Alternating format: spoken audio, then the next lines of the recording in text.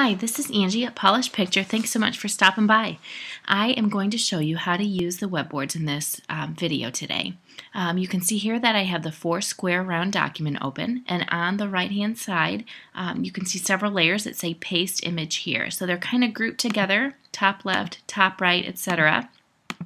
So in this top left section, we're going to go ahead and click on the layer where it says paste image here, and all you simply have to do is say File, Place, and just browse to the image that you want to insert and double click it, and then move it on over, and you can see that it's clipped to that shape there. And here's a tip: if you hold on your shift key, it will constrain your proportions, and then hit enter when you have it where you want it. Then we'll just go down to the next one, top right, paste image here. Click on the layer, File, Place. Now I'm going to show you something real quick. Let's say you insert an image and you decide that that you don't want it there.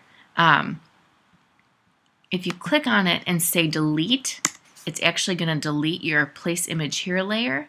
So to get that back, all you really need to do is create a new layer on top of the shape, and then hold your Alt key between these two layers till you get that cursor, and then click it, and it will reclip that layer to that shape.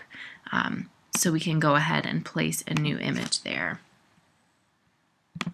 Obviously you can use your undo keys, but if you get your whole board done and then decide you want to make a change, rather than redoing everything, if you need to reclip your layers, that's how you do it.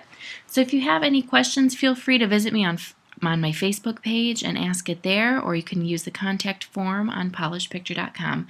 I hope this helped. Thanks again for stopping by.